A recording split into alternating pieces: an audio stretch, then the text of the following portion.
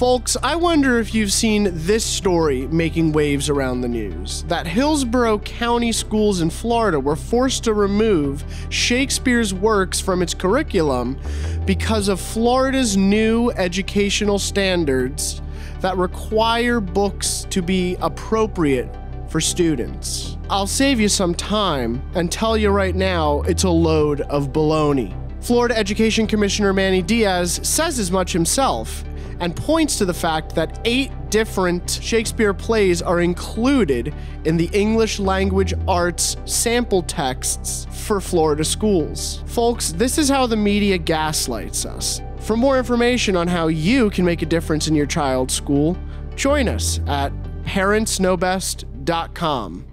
And to take one of our informative training sessions, head on over to freedomteamsacademy.org.